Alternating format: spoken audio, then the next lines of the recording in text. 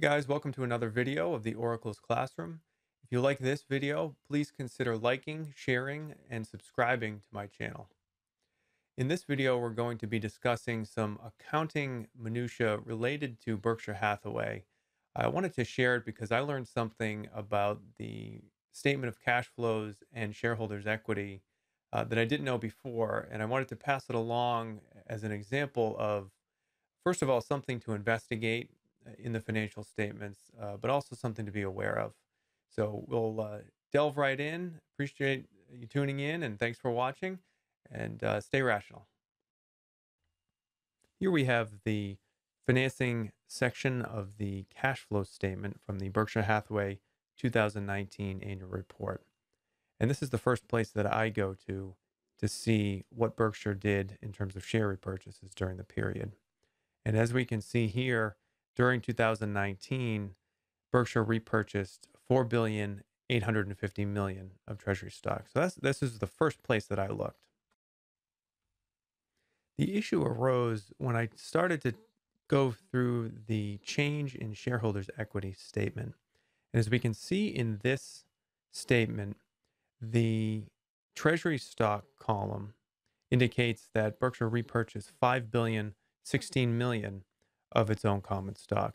So there was a $166 million difference between the statement of cash flows and the statement of reconciliation of shareholders' equity, with the equity section being higher than the cash flow statement.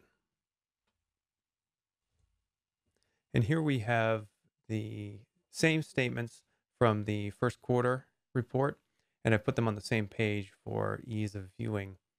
And the answer to why the difference in the two statements on the 2019 report was that it was really a timing of cash flows. So Berkshire had committed to making these purchases of its own stock, but hadn't actually paid the cash, or at least 166 million of that cash at year end.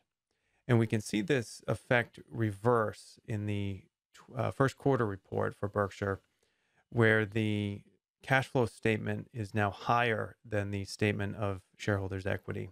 And the difference is the same 166 million. So fortunately, Berkshire did not have any other similar type of transactions that muddy the water. So this is a very clean example of the statements, the two statements catching up to each other. And here we have the reconciliation laid out, all four figures laid out on one page, and we can see the difference between the two converge after two periods.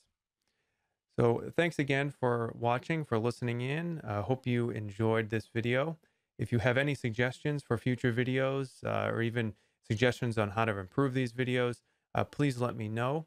And please be sure to take a look at our other videos on the YouTube channel for the Oracle's Classroom, as well as visit the oraclesclassroom.com, which has a whole host of Berkshire Hathaway blog posts, financial statements, other archives, as well as book recommendations. Thanks again for watching, everyone. Take care.